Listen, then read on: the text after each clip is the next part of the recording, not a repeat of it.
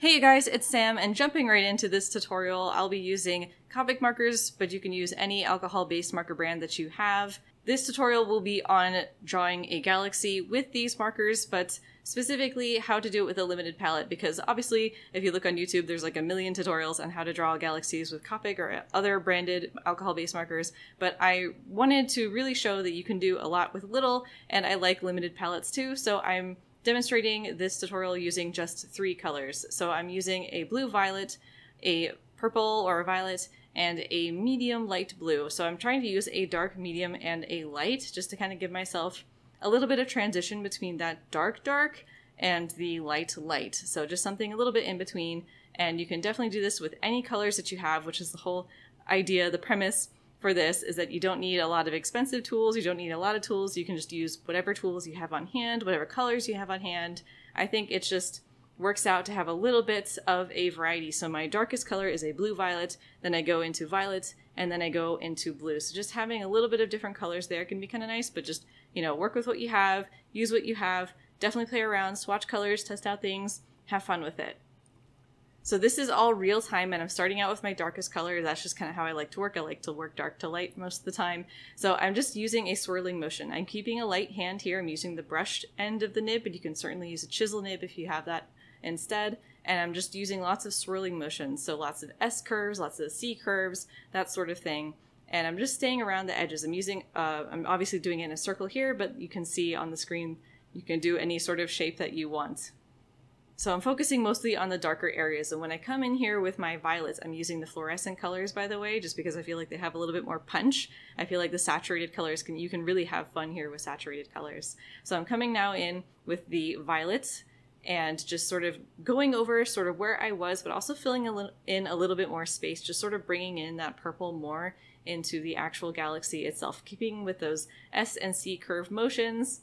Just filling in more space, obviously leaving some gaps for the final blue that will be going on top, which I am now coming in with. So I'm just scribbling over the whole thing, and then I'll be going kind of back and forth between the colors just to sort of a little bit transition between the two. Since it's a limited palette and since you're using alcohol-based markers, there's going to be a little bit of difficulty when it comes to blending, but I found that I actually like the look better with the texture.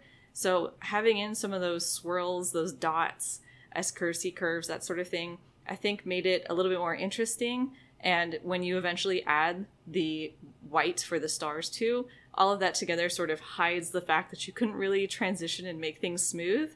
And I think the end result still looks really good for just, you know, 3 markers. So clearly you don't need a lot to do a lot is the whole point of this. So now I'm sort of going in, filling in a little bit more space with the dark colors, continuing to go with that texture and just fill in a little bit more space, get that interest going.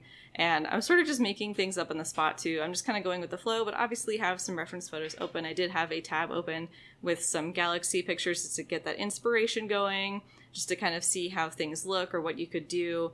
And I think that makes a big difference when you're actually going in and drawing, so you're not completely lost. You don't have to come up with everything off the top of your head. You have those references open and available to you. I also found what kind of helps blend things together is to continue to go over the colors with the lightest color. So I'm just sort of smoothly going over it, taking my time. I'm not doing really quick strokes. I'm letting the ink have time to get into that paper. Alcohol-based markers tend to be streaky if you color too fast. So if you take your time, you let the ink go into the paper, you can get a smoother blend. Your color obviously ends up a little bit darker because you're using more ink. So heads up there, but here this works to the advantage to add a little bit more transition between that more darker purple and then the lighter blue. So I'm actually not coloring over the entire blue section, just the more of the edges of it to get a little bit more transition. It's super subtle, but I feel like it still makes a difference and was worth doing. So now I'm setting up my acrylic paint. I'm using acrylic paint for the stars initially, putting a tissue down to cover up the other artwork so I don't get any on there. But you can use whatever you have. It doesn't have to be acrylic paint. It's an easy thing to grab and use. So I use water to kind of water it down a little bit, and then I'm using a toothbrush. Obviously not the toothbrush you're going to be brushing your teeth with ever again, but just a dedicated paint messy toothbrush, and I'm using my finger to flick it off of the toothbrush onto the paper. There's a million different ways you can do this. You can use a regular brush, you can use your fingers, you know, use whatever methods work for you, but I would definitely recommend having a scrap paper or just a test sheet so you don't, you know, potentially mess up your artwork. You can obviously always draw this again. You know, if you make a mistake, no big deal. You learn something, try again. But if you want to kind of get used to the idea, if you've never done any sort of star flicking stuff before, definitely have another piece of paper or just some scraps to the side where you can do some test flicks. And sometimes like the first couple flicks may be a little bit more like goopy or something, so you might want to do a couple off the page first and then go on the page. Figure out stuff that works for you. So now I'm coming in with the Sakura white jelly roll pen. This is just a jelly roll pen that I had, or just a gel pen that I had next to me. You can use whatever white tools you want. This is just one I happen to have nearby. And I just wanted to add a little bit more variety of stars and just put them kind of where I wanted to put them. The nice thing about the splattering is that you get a really natural look, and you can get some nice clusters. When you're doing it by hand, it tends to look less random. So having the splatter, I think, gives you like an initial nice natural base, and then you can add in more things manually on top if you need or want to. So that's effectively it for doing a galaxy with 3 markers. Very simple. Next up is a time lapse of using 5 markers. I'll have all the colors I use in the description if you've missed anything that I've said.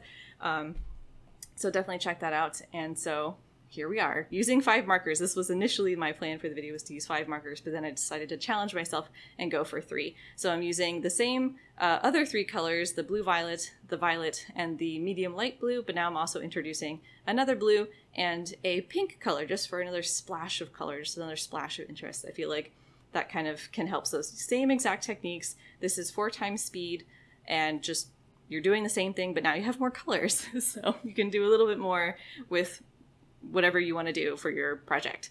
But if you'd like to see more Copic or alcohol-based marker videos from me, I'll have a link in the description and in the card.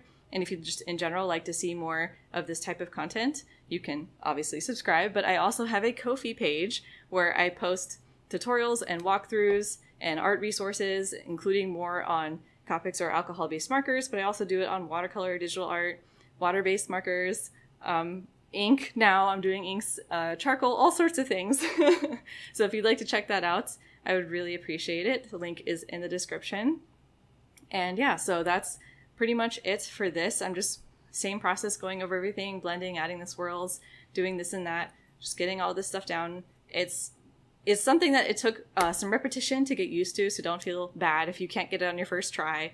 Just try again. It's okay. Iteration is one of the best ways that you can learn, so definitely try this more than once. I highly recommend doing it more than once. And hopefully you have fun with it. That's the primary important thing, in my opinion, is to have fun no matter what the end results look like. So hopefully this was helpful. Feel free to comment below any ideas for future videos or future things you'd like to see from me.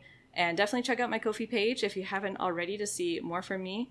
And just support me. I'd really appreciate it. So thanks so much for watching. Here are the end results from this little adventure project.